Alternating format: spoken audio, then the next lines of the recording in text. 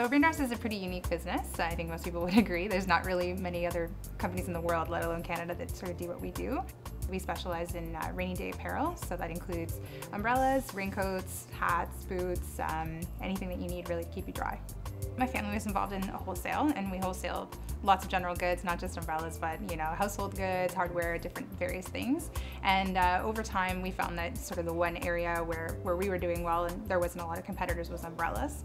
And we eventually saw an opportunity to move not just from the wholesale into the retail end. I think the benefits of working with family is that you know each other very well. So I think sometimes working with people who are not necessarily strangers, but you don't know all that well, you may not know how they'll react to something you'll say, or you're sort of afraid they might take things personally. Whereas with family members, I think you kind of have that push and pull, and you're sort of okay with maybe having a little bit of a disagreement sometimes.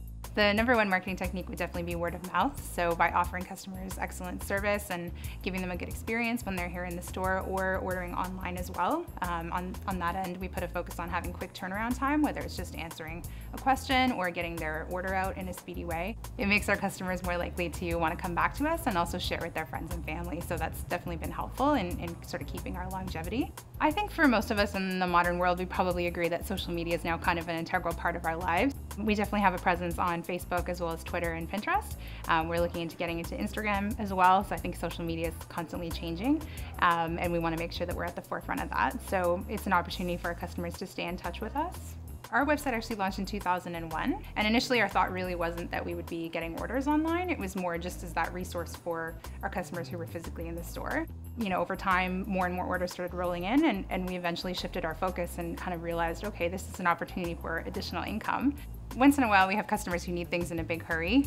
For example, we often work with film crews, whether it be locally here in Canada or in Los Angeles, where they need 6 white umbrellas tomorrow morning, otherwise something's not going ahead. So in that regard, again, the shipping is essential to our business. I think my number one advice for growing a business would be to be patient. I think unfortunately there's I guess fortunately or unfortunately, a lot of people have dreams of kind of overnight success, and while that can sometimes come, I think the reality is for most people is it's kind of struggling, sometimes having days where you're not sure if this is what you still want to do, but you really just have to sort of keep your eye on the prize and know that if you believe in yourself, eventually other people will as well, and the success will come with time.